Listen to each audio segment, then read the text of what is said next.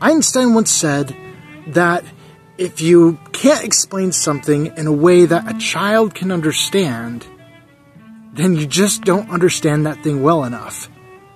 Now, I disagree with Einstein on a great many things, but I strongly agree with him on that matter.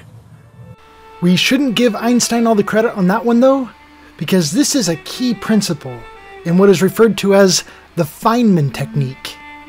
Some people want to throw rocks at me for reading and critiquing kids' books, but that's what I really look for in these books.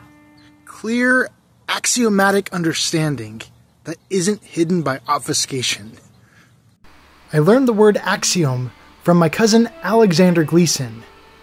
It simply means a self-evident truth that requires no proof. To obfuscate is the opposite of that. It means something that is confusing, hard to understand, and unclear, often on purpose. This is just a conversation starter.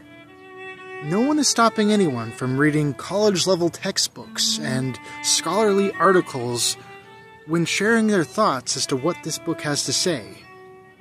So let's dive into this one, and you tell me what you see, or what you think.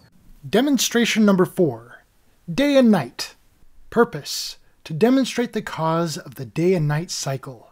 All you need is a table, a flashlight, a dark shirt, and a mirror. This illustrates things pretty well. You just put the light behind you on a table and reflect the light using the mirror onto the dark side of your shirt.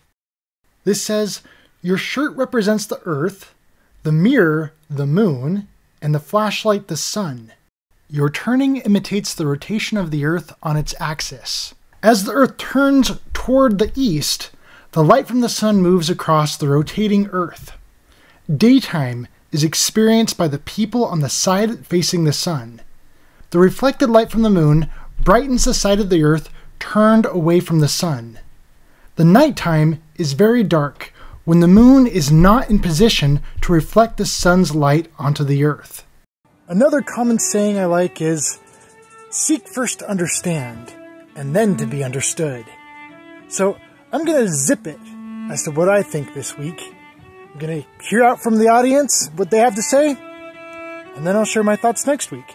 Do you agree with the book? Why or why not? The floor is yours. I'm listening.